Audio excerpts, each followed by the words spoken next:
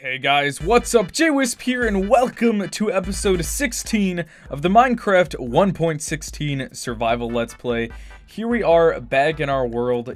Last episode, we had a pretty crazy mining adventure, but it's been a few days. I took a slight, not really break from the world, but just took some time to make some other nether update videos, and I did a live stream. But it's been super exciting, and I'm super excited because today, we have a very exciting video. I am going to show you guys the tried and tested best way to find netherite. Now, currently, there's a few different ways people do this, but I'm going to show you guys the best method I have found. Obviously, as of right now, the latest snapshot 20W19A, this is the best method. There may be better methods in the future, or people might find other mechanics, but right now, this is the best method I could find. Now, I should clarify really fast.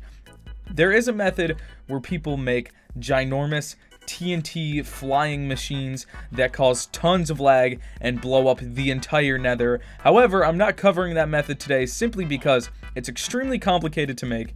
It requires a lot of resources and it destroys a lot of your nether. I'm just going to show you guys the more simpler methods. But besides that, we have some pretty cool things going on in the world. We do actually already have one netherite thing. We have our netherite sword. Sharpness 4, Sweeping Edge 3, Unbreaking 3. Pretty good already. Yesterday's live stream, we did some netherite ancient debris finding, and we found just enough to make ourselves a netherite sword. The next thing I want to upgrade is my pickaxe. But besides that, we also have ourselves a full beacon here entirely filled with iron blocks, thanks to our amazing iron farm we made a few episodes ago. Currently, I gave it regeneration and haste. I felt like those were the most beneficial things we could get simply because regeneration is obviously awesome and haste is nice because we can break blocks ridiculously fast. My efficiency 4 axe pretty much breaks wood instantly. My shovel breaks grass instantly, so it's definitely nice having that haste. I don't know why the grass grew. So, okay, I don't know, that was weird. But anyways, so that iron farm was working amazing. It got us that. But anyways, let's go over the best methods to get ourselves some ancient debris. So there's a lot of methods for getting ancient debris, and the first one is pretty self-explanatory, but that's just using a pickaxe and mining like crazy. So we will test that one out today. I already know the best method, but I'm still going to show you guys all of them. We do have our pickaxe here. It doesn't have mending. However, I did a little bit of trading, and we have some mending. So let's get mending on our pickaxe really fast, just so we can do this. Now, pretty much this method involves you literally just mining in a random pattern all over the nether. This one does work pretty good, and I would suggest if you're going to use this, bring some golden apples with you or have a totem of undying in your offhand, and also bring some potions of fire resistance just to keep you safe. So let's put these in our inventory. The other two methods people use involve explosions. Actually, there's three methods. One involves the wither, but not many people use that. It's not that good. But the main method people use are with beds and with TNT. So I already have some beds here. Let's go to our gunpowder, make ourselves some TNT really fast, also some flint and steel. If we just grab this, I haven't made TNT in a long time, I believe. Is it like this? And then gunpowder and the rest? Or is it opposite? It may be opposite. I don't, what's the TNT minecart with TNT? How do I make TNT? Can I not look up how to make TNT? Oh, there we go. Oh, okay, sand right there. So let's just make some TNT really fast. We have that. Let's make more, though. I want to make... How do I just make max... Oh, there we go. I can just shift click. I see. So there we have some TNT. Let's make ourselves a flint and steel really fast. Just a few of them. And I'll show you guys how this method works. All of these methods are pretty good. All of these methods work fine for finding ancient debris. Obviously, ancient debris is still really hard to find, and it's still going to take you a lot of mining and a lot of time to find it. But we have all of these items here for our three different methods. Now, I'm going to spoil it for you really fast. The best method involves no explosions. And so we're going to head to the nether, and I'm going to show you guys why actually just random mining is the best method to get ancient debris. This contradicts what a lot of other YouTubers say and some other Minecraft experts because they say using explosions, TNT, and or beds is the best.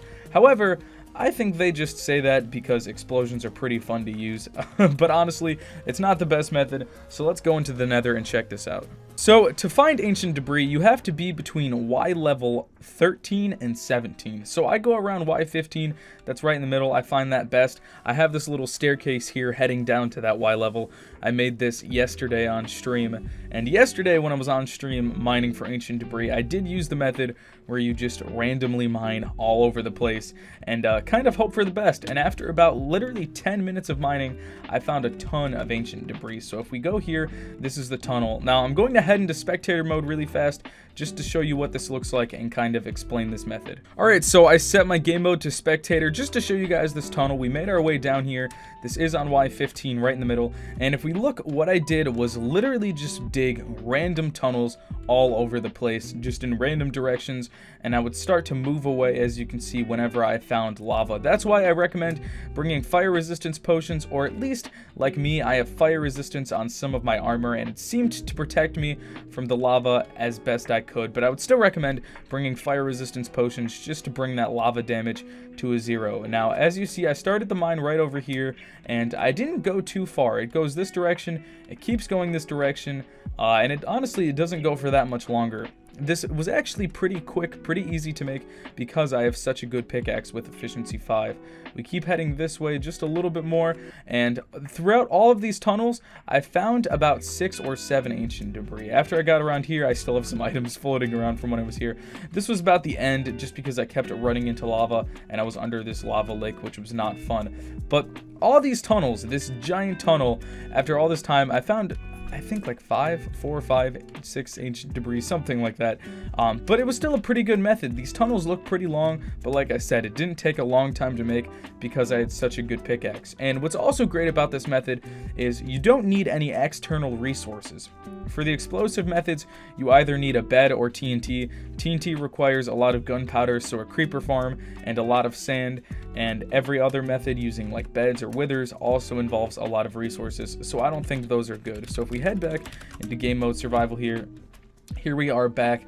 Why this method is great though is because you don't even need to repair your pickaxe. You have mending, and even though all this netherrack will greatly diminish the durability of your pickaxe, you will often run into, as we see right here, lots of quartz, and the XP from the quartz will replenish the durability on your pickaxe. Also, great, right here, nether gold, which does occasionally give XP now, which will also fully repair the durability on your pickaxe. So this is definitely by far the best method. However, if you have a lot of explosives and just want to use them, or you're just kind of trigger happy, like blowing stuff up because it's fun, we do have the method involving beds and involving TNT. So in case you want to do those methods, let me show you how to do them. And I also just want to state, no method is for sure the best. This is just the method that works best for me, random mining. However, TNT or beds may work better for some other players. Or if you're new to the game and really early on want to get a bunch of netherite, beds might be the best because you might not have a diamond pickaxe with mending and efficiency and fortune. You might only have access to wool and, you know, oak wood, which is pretty easy to get, and TNT is pretty difficult to get, but the method is fairly good. I find TNT to be pretty close to random mining. However, random mining seems to be the best. So the TNT method is pretty simple. What people often do is just dig a ginormous straight line pretty much however far you want. I would just say until you run into lava, just keep going. And then what they do is they take their TNT and then every couple blocks place a block of TNT, pretty much just like this. If I could actually get up here, just doing this. Now, you don't have to worry when using TNT because the great part about TNT is that it will not blow up ancient debris. It is completely blast resistant and you will not blow it up by doing this. So they pretty much just do this with the TNT, go backwards, and then I should also fill in all these gaps. My pickaxe is a little too fast. And all they really do is start at the end of the tunnel and start walking backwards, lighting up the TNT, doing it before they get blown up. Obviously, you can hopefully get far enough away. And that's pretty much all they do. That's the method. And the theory behind it is blowing up this large area will hopefully expose some ancient debris nearby that'll get us some netherite. And if we look, oh hey, it actually worked already. We did find one ancient debris. Now the great thing about ancient debris, oh perfect, I was just about to say, this video is working out amazing for me. Sometimes you can find 2 or 3 ancient debris together. I've never found more than 3. However, I've never heard anything confirming that you can't get more than 3. I personally just tend to find 1, but occasionally I'll get 2 or 3. So that's nice. We got 2 pieces right there. That's pretty awesome. This is pretty much the method in a nutshell. Obviously, if I were you, I would make the tunnel a lot longer than I did. I was just showing you that for experimental purposes. But that's a nice, it's a nice thing too. If you do have a creeper farm and you have access to a desert with a lot of sand, I could definitely see it as a viable method. The only thing that might be annoying is carrying a lot of TNT and flint and steel with you, so I would recommend having shulker boxes. But if you're at the point in the game where you have shulker boxes, you probably also have a diamond pickaxe with mending and access to making fire resistance potions. But if TNT and mining isn't your forte, we also have the bed method, which is pretty similar to TNT, except a little more dangerous. I know some people swear by this method, but it's pretty much placing a bed in the nether and using it to sleep. Now, if you don't have blast protection armor, really good armor, I would not do this method. You need to be careful because you can really hurt yourself. And the reason I don't like this method is simply because you need to do damage to yourself, and it also does durability to your armor. Now, some people have said try placing it like that so that you can just right click and take minimal damage. So as you see, I barely took any damage. If I did have a fire resistance potion, it wouldn't have done much damage to me. But regardless, I still took damage. Let's try it one more time. Let's go in this direction. See if maybe we can negate the damage as much as possible. So we place the bed. People place it on the second block just to get higher up. And then I'll go as far away from the bed as possible. As you can see, I didn't take that much damage. But what also sucks about this method is there's now fire everywhere. And you have to get rid of it to walk through here. TNT, at least, it doesn't have the fire.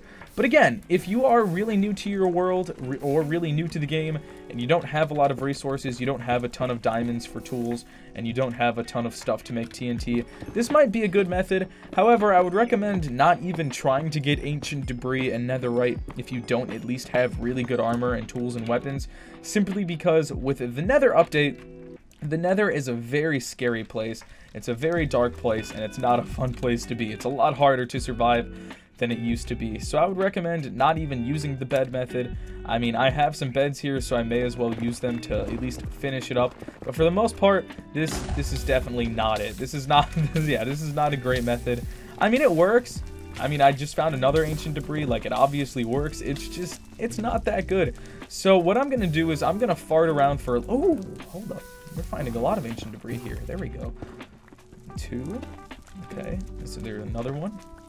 Maybe? No. Okay. Well, we have 5 so far, which is already pretty good. You need 4 ancient debris to make 1 netherite ingot. It requires 4 netherite scrap and 4 gold pieces. And then you can make 1 netherite ingot. And it requires 1 netherite ingot to transform a piece of diamond into a piece of netherite. And you can do it in a smithing table, and it'll keep the enchantments. But what I'm going to do here is just kind of fart around. I think I will use the rest of my beds and my TNT just to kind of get rid of them in my inventory. And then after that, I'll spend some time with my fire resistance potions and also, just my pickaxe, and start doing some random mining and see if I get more ancient debris. So I'll come back to you guys every time I find some. Obviously, here we go. We got a little bit more. Let's snatch this. Hopefully it doesn't fall in lava. There we go. Okay. Did we get it? Yeah, we have 7.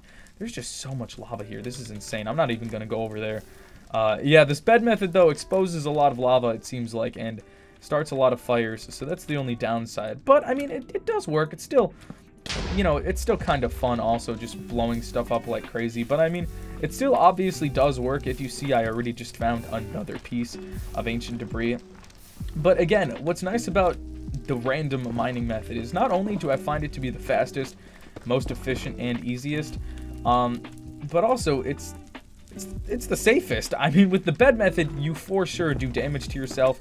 You start fires everywhere. It is not fun. And with the TNT method, if you're careful and you're fast enough, you won't blow yourself up or do damage to yourself. However, if you're kind of slow, accidentally trip, get stuck, or maybe a mob spawn behind you, you might blow yourself up and lose any ancient debris you have found. So I still find this mining method to be the best. But I'm going to use the rest of my beds, rest of the TNT, and try to find some ancient debris. Alright, I just made myself a giant TNT tunnel, and exactly, another reason why this method isn't the best. It might expose a lot of ancient debris, but there is fire and lava everywhere. It's insane. But it looks like at the end of this tunnel, there was at least a light at the end of the tunnel. So we have this one piece, maybe some more. Let's see, but I bet it's probably just one. Oh, okay, we might have two. Is there three? I don't think there's three. I think there's just two. But hey, there we go. I mean, we have 10 pieces so far. That's pretty good. Like I said, you need 4 to make 1 netherite ingot. And then obviously to transform everything, you need 4 netherite ingots for your armor, 1 for your sword, 1 for your pickaxe and tools if you want them. So I'll need 1, 2, 3, 4, 5, 6, 7, 8. So I will need 8 netherite ingots, and 8 times 4, yeah, I'm going to need a decent amount of ancient debris. However, we're almost halfway there to the amount I need, which actually, you know, isn't that bad. So I'm just going to keep doing some more TNT tunnels until I'm out of TNT, and then we'll do some random mining. Alright, I just made probably my largest TNT tunnel yet. I found that it's most efficient if you place TNT blocks about 4 or 5 blocks apart. However, since my pickaxe is so fast and I'm just kind of trying to do this in like a whatever type of manner, just kind of winging it by ear, not trying to be super efficient, I'm just kind of placing it every 2 to 4 blocks, just kind of random whenever I feel like I'm ready for another TNT block. So let's blow this all up. Might get a little bit of lag with all the explosions, however, my computer is fairly decent, so it looks like we're handling it well. But if we blow all this up, hopefully we can expose a decent amount of netherite. I'm not sure. This used the rest of my TNT, so after this, it's just on to random mining.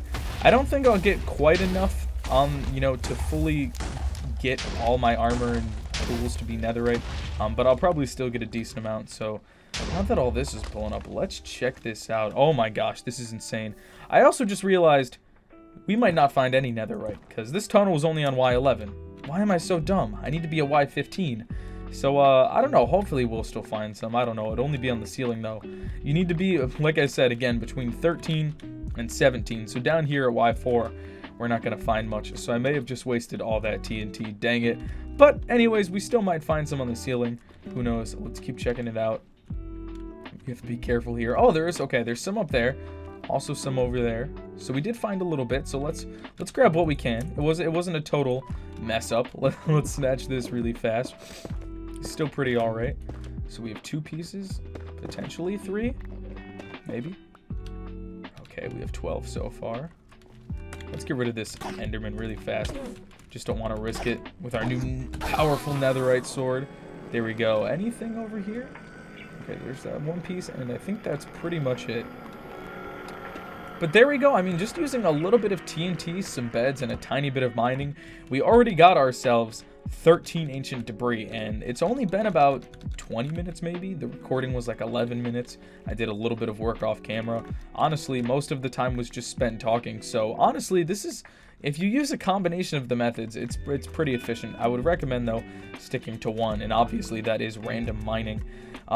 Now, I guess the only downside with the random mining is you do probably need fire resistance potions or armor with fire resistance. What I might suggest is if you constantly do this method to get lots of ancient debris, like if you want a beacon or something, maybe just make a set of armor that is dedicated fully fire protection. I think that would be the best method, so you don't have to constantly waste resources on potions.